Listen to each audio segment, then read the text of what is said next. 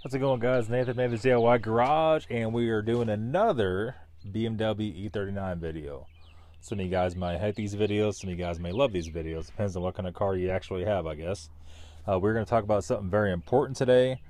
The most important thing, or one of the most important things about these cars, are ensuring that the electric fan works. So today I'm going to show you what to look for and how to properly diagnose quickly and easily what the problem with your fan is. Okay, so your electric fan, this is your auxiliary fan. You can see it right here in the front. This fan has three different functions. It has the first function: when you turn the AC on, it'll actually turn the fan on. If you turn your AC compressor button on, the fan is not coming on, something's wrong. The second and third function are for overheating mode. Overheating mode, it runs off a sensor which is on the lower radiator hose. It can vary. Older cars will have it in the side of the radiator.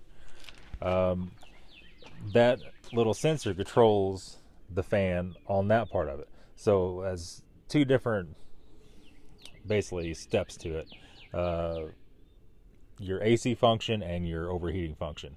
Now, your overheating function has two different speeds on the overheat function. So the first speed is low, the second is high, obviously.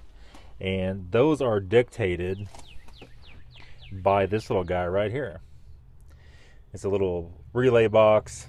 You can unplug that relay box. You can turn your AC button on, the fan will still come on.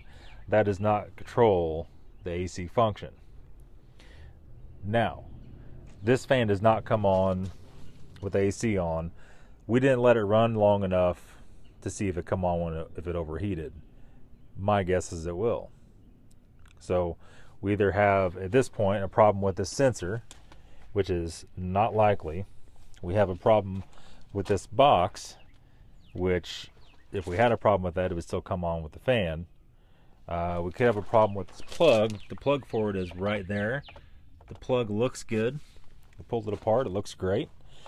There are some secret fuses I'm going to show you guys how to access. So you got to be kind of double jointed to access these fuses. I don't know why in the world BMW put these fuses where they put them, but they're actually up behind the glove box, and they're huge. There's three huge fuses.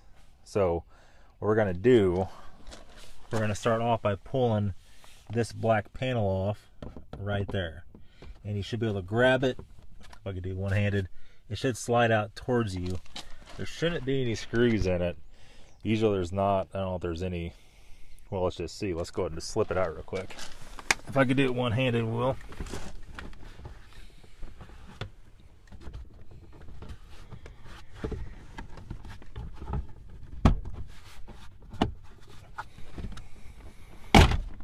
There we go. One way to get it out. You see all the foam's all rotten on it. It's kind of nasty. A little vacuum and vac that up for them. And then what we're going to do, let me turn on the light. Look up in here, and there is a fuse box right there. And it's pointed up so you can't get to it. We're going to have to push it. Was it up or down? I think it's up.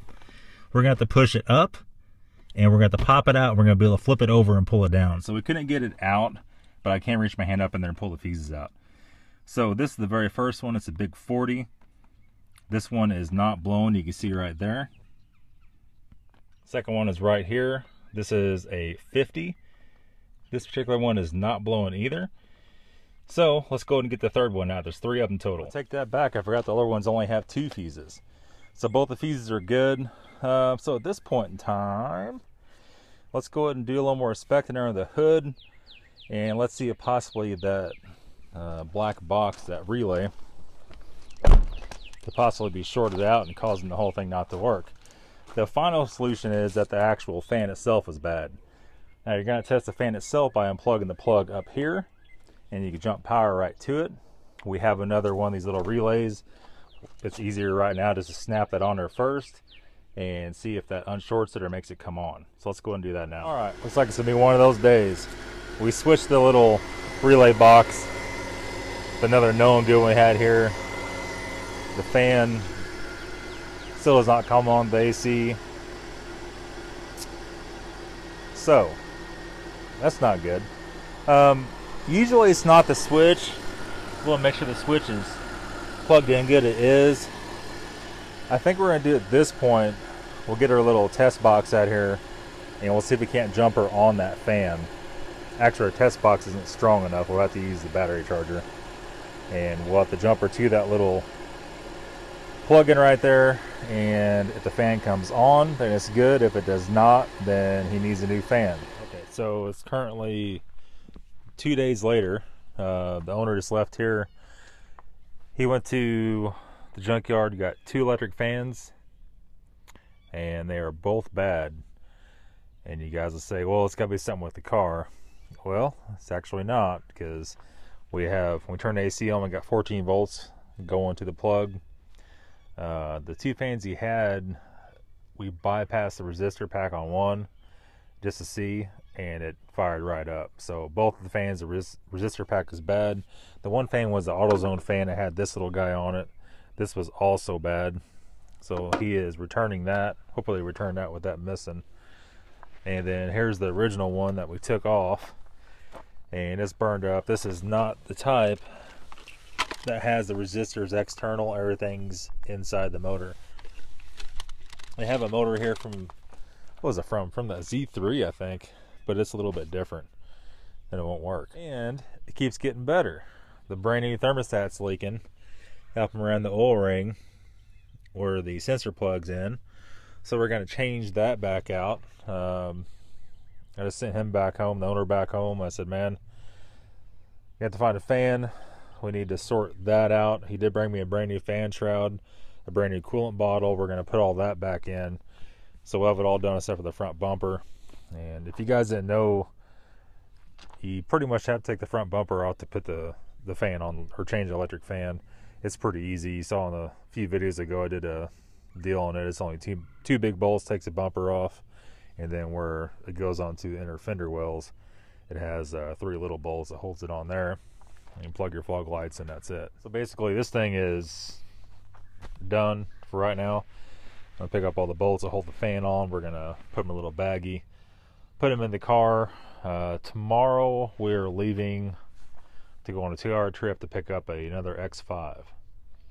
So that'll be tomorrow's video. We're gonna buy it crazy cheap. We're gonna get it for $300 for an 02 X5 with the 4.4. So I expect it to be rougher than the one he's leading on. For $300, you gotta kind of expect something terrible. Then we don't want to fix it. Then I guess we won't worry about it. We'll part it out. That's it, guys. Thanks for watching. Have a good day.